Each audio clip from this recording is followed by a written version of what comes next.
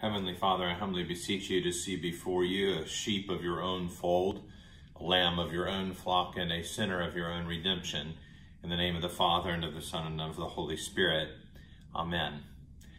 Trinity Episcopal Church in Midtown, it is good to be with you, even if it is virtually so on this Sunday morning as we celebrate all saints and all the faithful departed.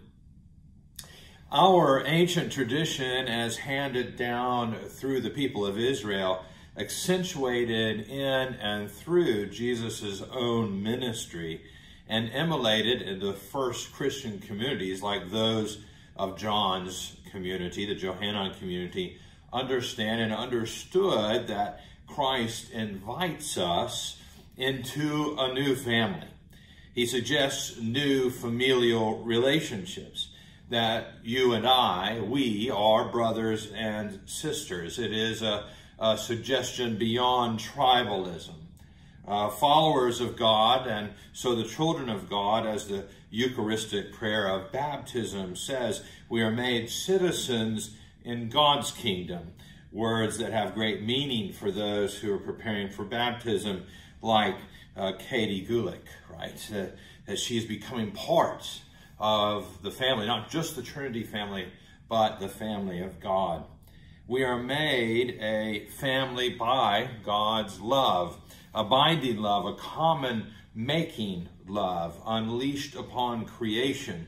There is a promise that this first experience of communal love and love for neighbor, stranger, and enemy is just the first fruits of God's fulfilling love, and that there is a sure and certain hope of things promised but not seen. This is, after all, the Easter proclamation, as we remember in our All Saints' Day celebration, the celebration of the faithful departed. Here is the love we proclaim in faith at the graveside of our beloved sisters and brothers. This year, of course, I, knowing Trinity, am very well aware of our losses like Joy Kittrell and Willia Green, or those whom we love but we see no longer, those whose names are written upon our hearts, especially on this day of all days. You might yourself have people in mind that you're remembering. It is a hope that reminds us that we will one day be reunited. So goodbyes, like to our dear friend and Virgil Kevin Smith, with whom we rejoice about his forthcoming marriage, but whom we miss, becomes merely a so long, for our faith will one day bring us back together.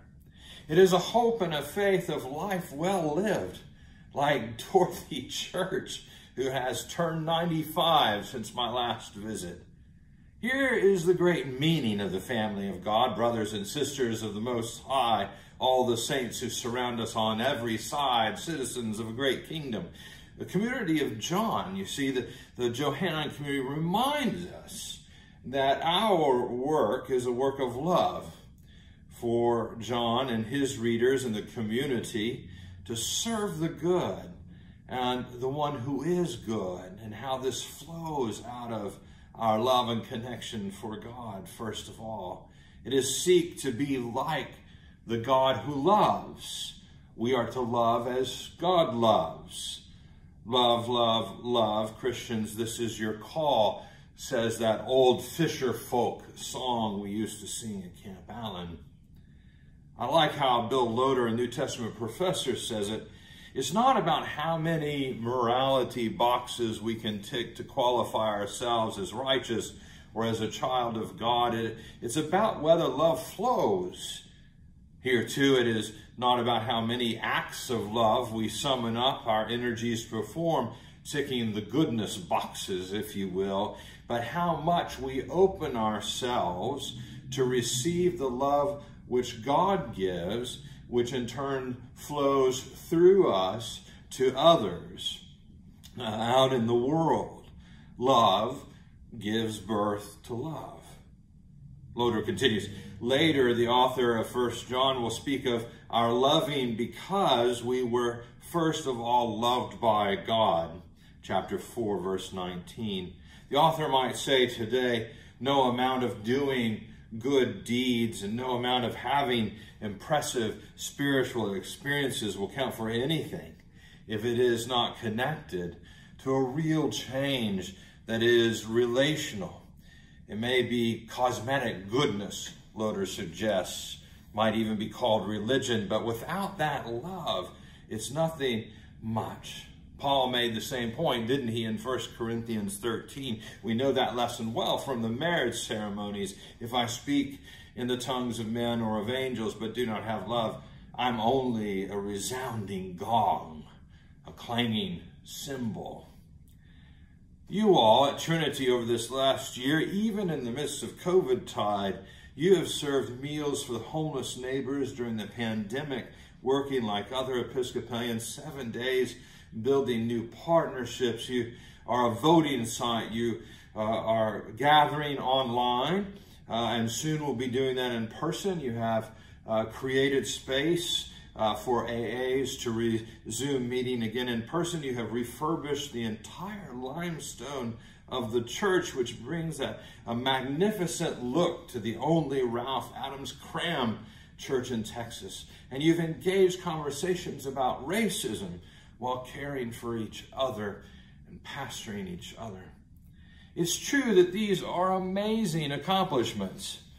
They make your bishop proud of you and your leadership, your stewardship, your support for the church's mission. Yet I know in the end, it is not these things that are miraculous, but it is you who are so. That in the end, it is the people and the relationships and the love that you share during this time that you will remember, for which you will be remembered. You see, we are saints and children of God because God makes us so, because God loves us. We are the beloved of God, and our response to this belovedness is to turn love towards others. This is the chief, if not primary, work of community. New Testament scholar David Bartlett wrote, "We get Christian hope a little bit confused when we think that our hope is based on how nice we are, or how well we behave, or on some hidden piece of us called the soul that will survive through death and destruction. But the truth is that we are truly at our best when those things that we do, the challenges we take on, the work, the mission, the prayer and liturgical life, that it flows not out of a sense of duty, but rather, as the author of our passage from 1 John proclaims, out of a response to a God who is love. Many things will pass away or be left incomplete. Even COVID, storms and hurricanes, partisan politics, and elections all will pass away. But not so with the love that comes from God and through us into the world. Here we're able to understand, you see, Matthew's passage, lay not up for yourselves treasure upon earth where moth or rust doth corrupt and consume, right? Where thieves break through and steal, but lay up for yourselves treasures in heaven where neither moth nor rust corrupt and where thieves cannot break in. Matthew's passage about the Beatitudes, that near the suffering, when we draw near, there is love. Near the cross, we find resurrection. Near death, we find life.